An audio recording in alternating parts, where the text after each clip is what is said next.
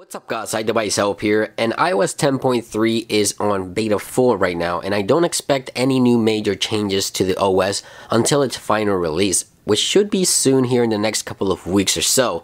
So in this video, I wanted to give you guys an overall look at what to expect when you finally install iOS 10.3 on your device. So let's begin. One of the biggest changes with iOS 10.3 is something that you won't be able to see yourself, and that is Apple's new file system. Apple has optimized iOS to Apple's file system, which gets rid of junk and clutter and makes the OS a lot faster and a lot smoother. Not only that, but it also gives you back a lot of storage. So now everything is condensed, everything is more optimized for mobile devices. So when you update to 10.3, you may see a drastic increase on the storage for your device. You may notice that sometimes you buy a 16 gigabyte iPhone and you only have like 13 gigabytes of usable storage. Well, with iOS 10.3, you may see that raised to 14 or even more in some cases with Apple's new file system. When you launch the settings application, the first thing you'll get greeted with is your iCloud settings. So if you tap here, you'll see all your information from your phone number, your email, all of your devices, your iTunes settings, your family sharing, your iCloud,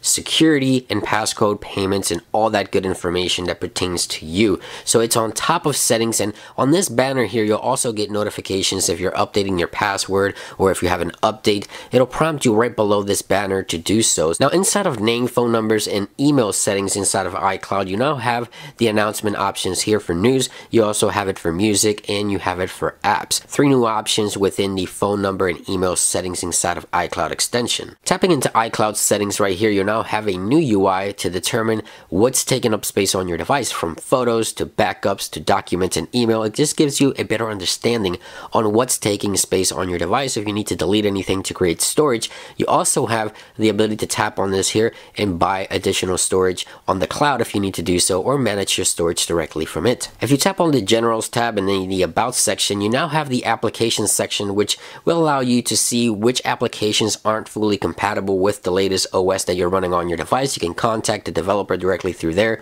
maybe request an update or see what's happening with that application, and it just gives you a better understanding on which applications could slow your device down. On iOS 10.3, Siri also got smarter. Now when you go to enabled Siri, if it's turned off, you get a new UI from wherever you are to enabled Siri, just like that. Now what can Siri do within iOS 10.3 that it couldn't do on previous versions? Well, you can request an Uber ride, you can send a payment to a contact, you can keep track of a payment, and down here you have the app support. So if you tap on here, you see that I have PayPal, I can enable it, and then Siri can just send payments through PayPal to someone on my contacts and things like that. So Siri got a lot smarter with 10.3. The passcode field now got a new UI. Now there's circles instead of dashes, but inside the restriction area here for iOS, once you enter your passcode, you'll find a new option that allows you to manage your providers, keep restrictions on certain providers. Again, that is under the restriction area there within iOS 10.3. In iOS 10.3, Apple added the ability to find my AirPods. Within the Find My iPhone application, you can log in,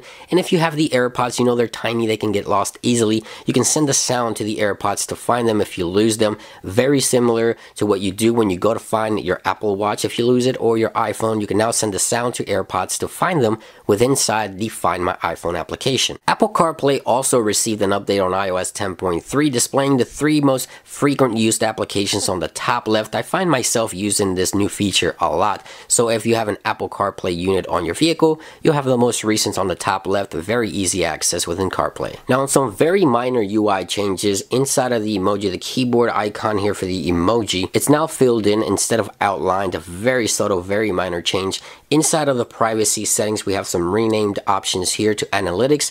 Inside of it, you also have the ability to share iCloud analytics with Apple if you wish to do so. If you have a 3D touch enabled device, inside of the Maps application, the icon below here in the right corner can now be 3D touch, and if you continue pressing, it'll take you directly to the weather on your device. Now also in the App Store, if you want to rate a review, you can also do that with 3D touch. You can go ahead and say if it was helpful, not helpful, report, and the developer can also contact you directly directly on your comment or on your review. So pretty nice options there for 3D Touch inside the App Store. With inside the Cellular tab, you can now scroll down and enable or disable the ability to transfer files using your network connection or using Wi-Fi. So if you toggle it off, it'll only let you transfer files using iCloud Drive while connected to Wi-Fi. If you enable this, it'll allow you to use your network connection to transfer files. Now I want to cover glitches as well. The ability to remove the labels from the icons is still possible on the latest beta of 10.3 beta 4. If that changes, of course, I'll update you guys on that. The ability to turn on invert color and night shift together is still possible as long as you use Siri. So if you turn on invert colors, it turns off night shift, but if you use Siri, you can activate both. Turn on night shift.